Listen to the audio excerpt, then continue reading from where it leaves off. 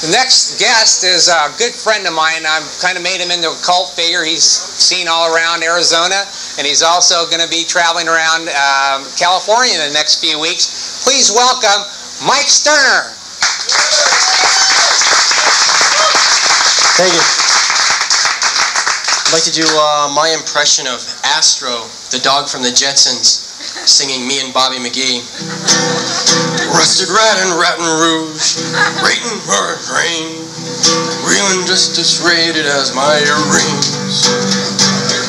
Robbie Riesel down, rusted for a rain, brought us all to rage. Jane, stop this crazy thing!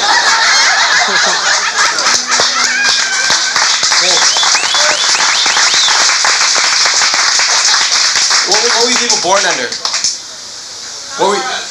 Because the way my mom explained to me, I was born under protest. Some kind of labor dispute. But my mom and dad live out at Sun City, you should know this.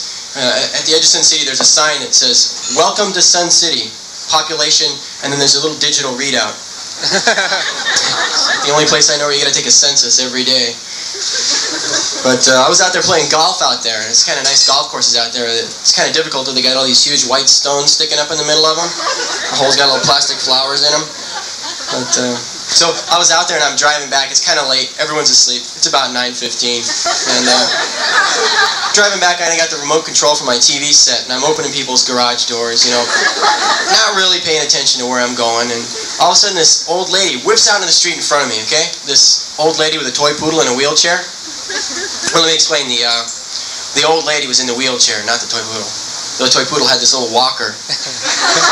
And they whipped right down the street in front of me. You know, there's like a crosswalk and a stop sign, so they assume they can go whenever they want. And I don't know, I freaked out. I couldn't remember where the brakes were, and I kind of bumped her a little bit. Knocked her over. She wasn't hurt, but I totaled her dog. And, she got really pissed off. She called the police. So the Sun City Police Force comes out. It's just one guy, you know, like a golf cart with a little light on top. This guy's a real wimp. He doesn't have a gun on his belt. He's got a thermos. He hauls me and throws me in the Sun City Slammer, which is like this tin garden shed with a padlock on it. These are litter bugs, and anyone under 30, they just toss them right in there. So the next day I had to go up in front of the Sun City court system. I couldn't believe it. The Sun City judge gave me life imprisonment. A life sentence in Sun City, which is only like 5 years anyway. So it's no big deal. Well, I'd like to end with my impression of a crossing guard. This is it. What I'd like to do is dress up like this, like a crossing guard, go down to the school crossing, and then knock out the real crossing guard. Okay? And then stand on the opposite side of the street from where the little kids are and do this. Go for it! Run! That's it. Thank you. You've been a godsend.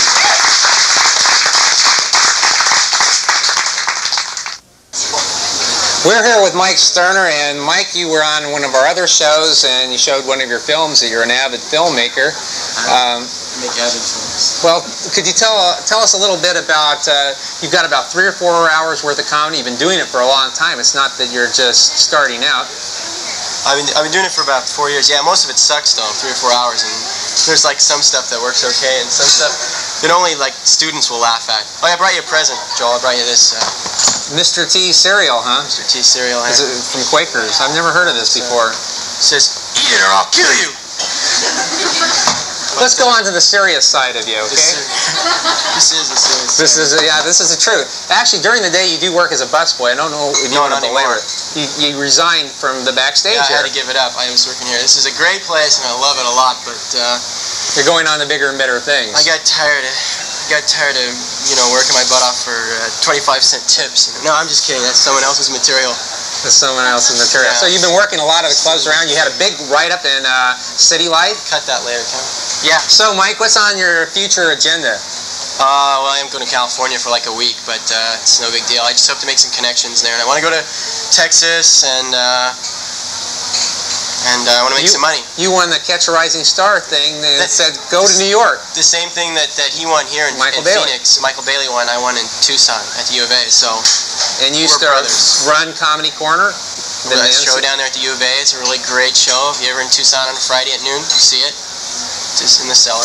So you've attracted quite a cult following, like I said before. A lot of people, everybody in the audience are fans of yours, and I'm looking forward to seeing some new material. You constantly are changing, and I think you've got a lot of talent. You're one of the best. Wish you all the luck in the world. Thanks, Joel. Michael Sterner. We'll be back right after this. Hey, Fozzie, you ever think about those things we take for granted? You mean like fish hooks? No, I mean stuff we can't live without, like clean water. Kermit, if clean water is so important, then why do people waste it and pollute our rivers and streams? I don't know. Maybe we just don't think about it. But you know what? We should. For some free tips on how you can use water wisely, write to Kermit, National Wildlife Federation, Washington, D.C., 20036. Who are you talking to? For the past 35 years, one organization has been continuously protecting our freedom and preserving our peace. The North Atlantic Treaty Organization, NATO.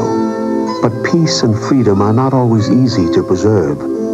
Yet for the past 35 years, NATO has succeeded in helping to prevent Europe from going up in flames.